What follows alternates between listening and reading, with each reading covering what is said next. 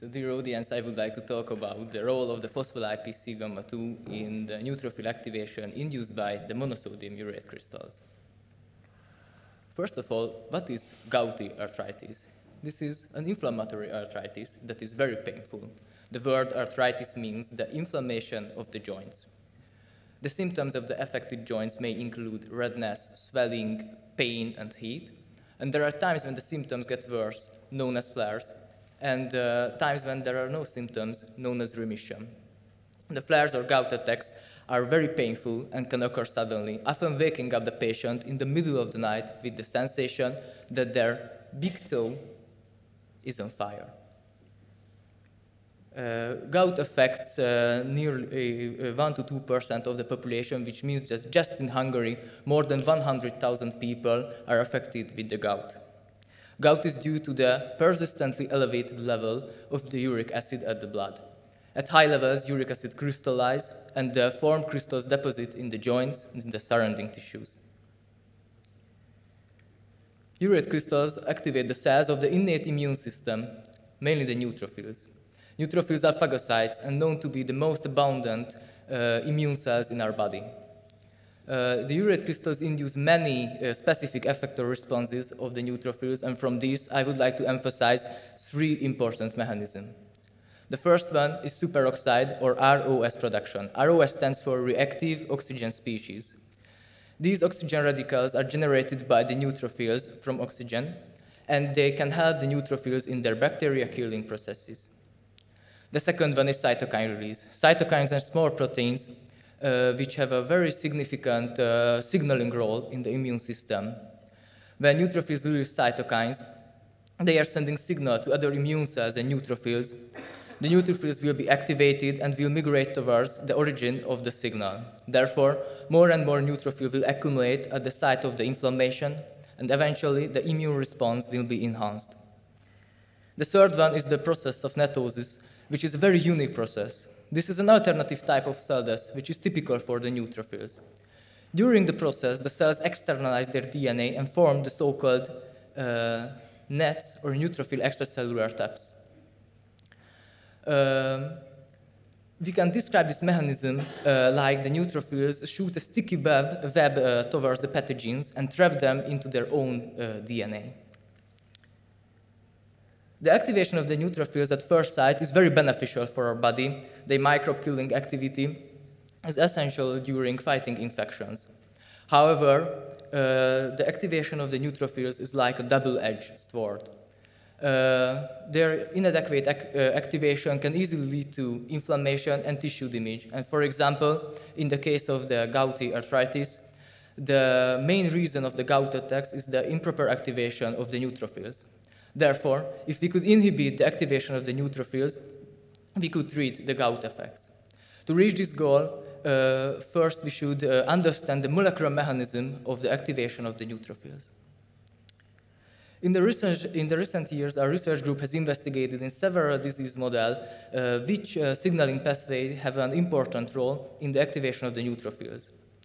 The stimuli are recognized by membrane receptors, and based on our lab area results, in many cases this leads to the activation of tyrosine kinase-mediated signaling pathways.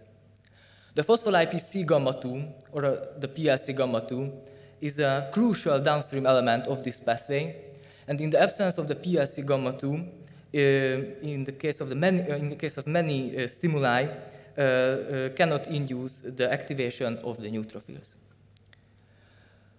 But in monosodium urate crystal-induced activation, the signaling pathways which lead to the activation of the neutrophils are still unknown.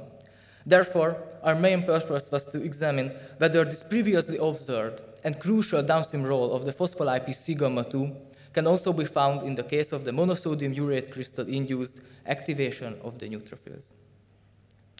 To answer this question, we performed the following experiments. We used Y-type or PLC gamma 2 deficient mice for our experiments. In the PLC gamma 2 deficient mice, the gene of the PLC gamma 2 was deleted through transgenic methods. Neutrophils were isolated from the mice, and they were stimulated by urate crystals. and the cell responses were measured through several in vitro experiments. We used luminometry to measure the superoxide production. The cytokine release was measured by the ELISA method, and we used a fluorescent video microscopic method to observe the process of netosis. We examined the superoxide production of the cells. For this, we placed the cells in a luminometer for 1 hour, and the superoxide and the luminescent signal resulting from the superoxide production was measured. As you can see, the ureate crystals induced a significant superoxide production in the Y-type cells, but in the PLC gamma-2 deficient neutrophils, the ureate crystals were almost unable to induce the activation of the neutrophils and the superoxide production of the neutrophils. We examined the cytokine release of the cells. For this, we placed the cells in the presence of the ureate crystals for 6 hours, and from cell-free supernatant, we determined the amount of the release IL-1 beta. This cytokine known to have a significant role in the gouty inflammation, so its level is very informative for us.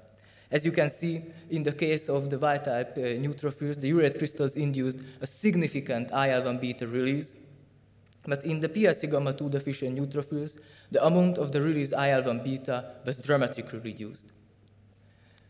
We also examined the MIP2 release of the cells. This is a chemokine which has a great impact on the neutrophils migration, and we found a similarly significant decrease in the PLC gamma-2 deficient neutrophils. As I mentioned before, we used the fluorescent video microscopic method to observe the process of netosis. For this, first we stained the cells with fluorescent DNA dyes. The DNA dye called HUXT was used to stain the nuclei, as it can go through the membranes. But the DNA dye called Cytox green is not able to go through the membrane, so it could only stain the DNA which entered the extracellular space. As you can see, over time, we detected a significant green fluorescent signal, which was clearly formed around the group of crystals. As you can see, for example, here or here. So it can be stated that the ureate crystals induced the process of netosis. The observation was made for 3 hours, and during this, for every 10 minutes, a picture was taken from the cells. Playing these images after each other, we can observe the kinetics of the process. As you can see, the signal increases both in intensity and in space over time.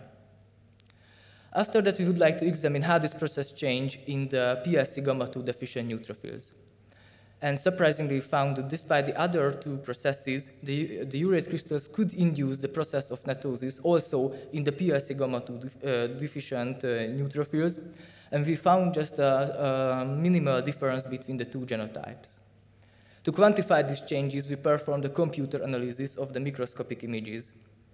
We examined the area of the formed nets, and we found the same minimal difference between the two genotypes, but these differences was not significant in any cases.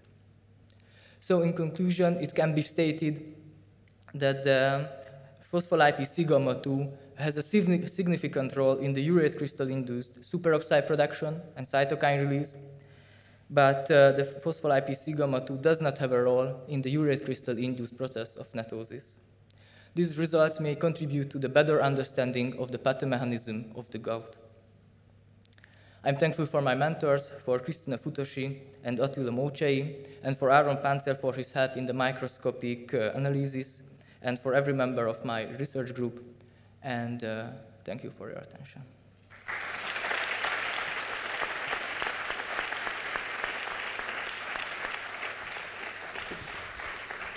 Thank you very much, Simon, for the very nicely explained and logical talk. And now we would like to give you the certificate.